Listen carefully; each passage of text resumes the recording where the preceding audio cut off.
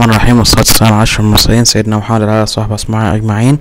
النهارده مع الجزء الثالث من دورة تصميم أنظمة الطاقة الشمسية. للمرة الرابعة بشتغل فيه. خلي بالكم مهم جدا في ده، في حاجة كده غريبة في ده، مش عارف ملعون كده. خلي بالكم والله كل ما يسجل بتحصل مشكلة. والله في مرة خلصت في الآخر وخلصت حفظت وحصلت مشكلة كل مرة رابع مرة ربنا يستر تكون آخر مرة. طيب الجزء ده بقى النهارده بنتكلم عن الطاقة في مصر. لما نتكلم عن الطاقة في مصر خلينا نبص على حاجة مهمة جدا اتكلمنا عليها المرة اللي فاتت، انك انت كل ما تكون التحويلات عندك اقل كل ما هيكون افضل ليك. لما انت محتاج تحول من طاقة من صورة اخرى حاول تاخدها بطريقة مباشرة اكثر ما يمكن. ليه؟ ده هيوفر معاك حاجتين كتكلفة، لانك انت بتحول من صورة للتانية للتالتة بيكلف معاك، وحاجة تانية نقول عليها في الشمسي تمام، بيقلل لما تحول من صورة للتانية للتالتة بيقلل معاك كفاءة، لانه زي ما في ثيرموداينامكس لو 2 كان بيقول لك انه التحويلات بيبقى فيه فقد، فالتحويلات الفقد ده انت عايز تخلص مني على قد ما تقدر.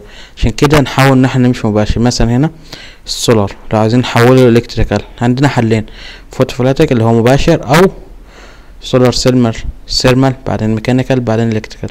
ده موجود بس هي الفكرة ان انت تدور على الاسلم ليك الافضل ليك طبعا، والاهم من كده يبقى في مقارنة، والاهم من كده طبعا انك انت المكان نفسه او ظروف الكيس نفسها بتحكمك بحاجات معينة. كل كيس ليها ظروفها، بس حاول انك انت تاخد اقصر طريق يوديك للحياة. تمام. هنبص على الطاقة في مصر. ده مصر كهرباء، ده في ديسمبر 2016. لو بصينا على طاقة الرياح والشمس 132 جيجا تقريبا، يعني 91/10، يعني حاجة ضعيفة جدا يعني بصراحة ما كملتش 1%، فنحاول نهتم بيها ان شاء الله الفترة الجاية. طيب مصر عندنا 31 جيجا باوت الماكسيمم ديماند، الاحمال موجودة 31 جيجا، الانتاج اقل من 30 جيجا، عندنا عجز تقريبا 3 أو 4 جيجا. طبعا في الشتاء دلوقتي الحمد لله يعني الدنيا ربنا سترها يعني، بس في الصيف احنا بنتفتح جامد وربنا يسترها دوما يعني. نيجي بعد كده هنا لو بصينا في 2000 خلينا في 99 هنلاقي انه استهلاكنا كان حوالي 12 جيجا. حاليا احنا بنتكلم في 32 أو 33 جيجا، والفترة الجاية في خلال سنتين او 3 سنين هنوصل ل40 جيجا. المفروض ان احنا نعمل احتياطاتنا ونزود الباور بتاعنا. هنا في حاجة مهمة جدا في حاجة اسمها وايند اطلس او سولار اطلس. يعني ايه؟ يعني خريطة الرياح على مستوى العالم. تمام. دي معمولة بعد دراسات كتيرة جدا. يعني احنا عاوزين انا امسك الخريطة دي اعرف اقراها، اعرف اشتغل في اي مكان على مستوى العالم. طيب ندخل مثلا هنا. اولا هنا عندي وايند سبيد اوفر موتور، وايند سبيد اوفر لاند. خلينا في اللاند. اوكي في اللاند انا عندي مثلا منطقة مثلا هنا اخضر، اشوف هنا هلاقيها مثلا تقريبا 5 وكسر. طيب مصر مثلا مصر اصفر او هنا كده مثلا تلاقيها حوالي 7 مثلا 7 وكسر. طبعا كل ما بيزيد معايا النسبة متر في السكند بيزيد معايا بيبقى افضل ليا، بيديني كفاءة اعلى. فتقريبا مثلا هنا 7 وكسر بتاعت مصر تديني تقريبا كفاءة 45 ل50%. هنا مصر كلها اخضر تقريبا كده 6 ل7، ودي طبعا نسبة كويسة الى حد ما. تمام. نيجي بعد كده للورلد سولار اطلس، هنلاقي انه توزيع اشعاع الشمسي في العالم هنا موجود معانا. هنلاقي انه كل بلد لها لون او كل منطقة معينة لها لون، اللي هو كل لون ده بيعبر عن كيلو وات ساعة بالمتر مربع. هنلاقي انه في مصر تقريبا هنا من 2100 ل 2300 او ممكن اكتر كمان.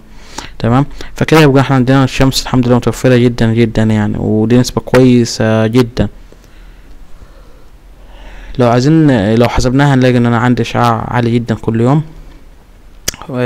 كويس. تمام. الصورة دي متاخدة من المهندس خالد محمود، ومعظم الصور موجودة في الدورة كلها، يعني من اولها من اكتر من سورس. انا مش متذكر بصراحة ان انا بعمل سيف على الجهاز. نيجي هنا مثلا هنلاقيها ان احنا 200 2300. وطبعا كل ما نروح ناحية الابر ايجيبت هنلاقي انه في الصعيد نقدر نولد طاقة كهربائية بسهولة. وخلي بالكم في حاجة مهمة جدا، ده الاشعاع الشمسي او ده قوة الشمس نفسها، بس ده مش كله مزايا. يعني هل لما اوصل 3000 ده ميزة ليا؟ لا مش ميزة، ده احنا هنعرفها في الخلايا نفسها لما نيجي نتكلم عن الخلايا ان شاء الله المرة الجاية. نمسك داتا شيت كامل ونتعلم ازاي نقرا داتا شيت، نتعلم ايه الفرق بين اي خلية والتانية، هنعرف دي ميزة ولا عيب، وهنعرف هل دي نقدر نتعداها ولا لا. تمام.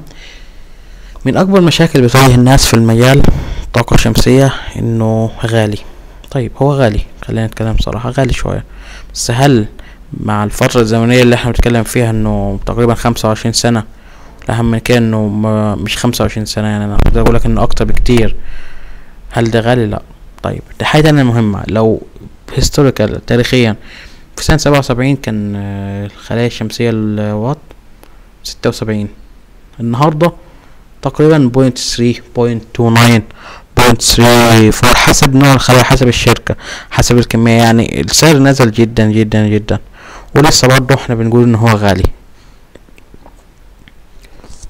طيب يعني ايه مكونات المنظومة الشمسية، او ايه هي الخلايا الشمسية؟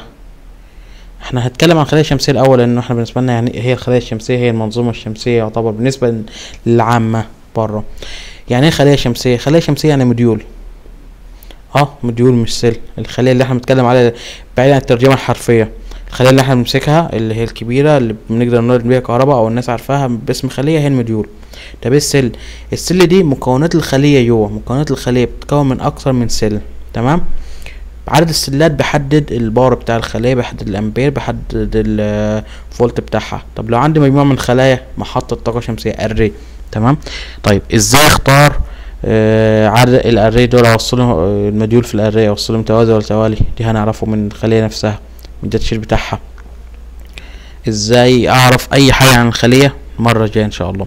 طيب المنظومة الشمسية بتتكون من ايه؟ الشمس او الاشعاع الشمسي بتنزل على الخلايا، بتولد كهرباء، بتولد كهرباء دي سي. دي سي بحولها، بعمل لها دي سي كونفرتر. ليه؟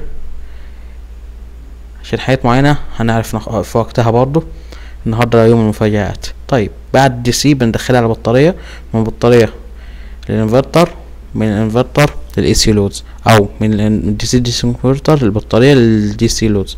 اصلا البطارية ممكن نشيلها خالص ونشتغل مباشرة للانفرتر، دي حاجة تانية اون جريد، او ممكن سيستم عادي ممكن نشتغل بيه. ايه تاني؟ طيب ليه هنا كاتب السولار راديشن؟ لانه انا في الخلايا الشمسية بستخدم الشعاع الشمسي، النور وليس الحرارة. ودي معلومة مهمة جدا جدا جدا، الراديشن غير الهيت، دي ليها ابلكيشن وليها ابلكيشن. احنا بنتكلم عن ابلكيشن معين، السولار موديول هي دي. تمام. طيب ازاي ولا ثانية ناخد دي الاول. طيب هنا بنتكلم عن السيلر في سيستم كامل، الاري بعد اول موديول، بعد كده شارج كنترول او الدي سي كونفرتر، بعد كده يا اما بروح البطاريه يا اما بروح الدي سي لود او انفرتر، وبعد كده اي سي لود. البي في اري ده ازاي هو بياخد الراديشن بتاع الشمس او الاشعاع الشمسي بيحوله لطاقه كهربيه، او ايه اللي بيحصل بالظبط؟ انا حاولت اجمع حاجه في الموضوع ده، بصراحه لقيت حاجه تبع تد مقدرش ازور عنها، ولقيتها ان افضل حاجه موجوده. نسمعها كده ببساطه ان شاء الله خير. The Earth intercepts a lot of solar power, 173,000 terawatts. That's 10,000 times more power than the planet's population uses. So is it possible that one day the world could be completely reliant on solar energy? To answer that question, we first need to examine how solar panels convert solar energy to electrical energy. Solar panels are made up of smaller units called solar cells. The most common solar cells are made from silicon, a semiconductor that is the second most abundant element on Earth. In a solar cell, crystalline silicon is sandwiched between conductive layers. Each silicon atom is connected to its neighbors by 4 strong bonds, which keep the electrons in place so no current can flow. Here's the key. A silicon solar cell uses two different layers of silicon. An N-type silicon has extra electrons, and P-type silicon has extra spaces for electrons, called holes. Where the two types of silicon meet, electrons can wander across the P-N junction, leaving a positive charge on one side and creating negative charge on the other. You can think of light as the flow of tiny particles called photons shooting out from the sun. When one of these photons strikes the silicon cell with enough energy, it can knock an electron from its bond, leaving a hole. The negatively charged electron and location of the positively charged hole are now free to move around. But because of the electric field at the P-N junction, they'll only go one way. The electron is drawn to the N side, while the hole is drawn to the P side. The mobile electrons are collected by thin metal fingers at the top of the cell. From there, they flow through an external circuit, doing electrical work like powering a light bulb, before returning through the conductive aluminum sheet on the back. Each silicon cell only puts out half a volt, but you can string them together in modules to get more power. 12 photovoltaic cells are enough to charge a cell phone, while it takes many modules to power an entire house. Electrons are the only moving parts in a solar cell, and they all go back where they came from. There's nothing to get worn out or used up, so solar cells can last for decades. So what's stopping us from being completely reliant on solar power? There are political factors at play, not to mention businesses that lobby to maintain the status quo. But for now, let's focus on the physical and logistical challenges. And the most obvious of those is that solar energy is unevenly distributed across the planet. Some areas are sunnier than others. It's also inconsistent. Less solar energy is available on cloudy days or at night. So a total reliance would require efficient ways to get electricity from sunny spots to cloudy ones, and effective storage of energy. The efficiency of the cell itself is a challenge too. If sunlight is reflected instead of absorbed, or if dislodged electrons fall back into a hole before going through the circuit, that photon's energy is lost. The most efficient solar cell yet still only converts 46% of the available sunlight to electricity, and most commercial systems are currently 15 to 20% efficient.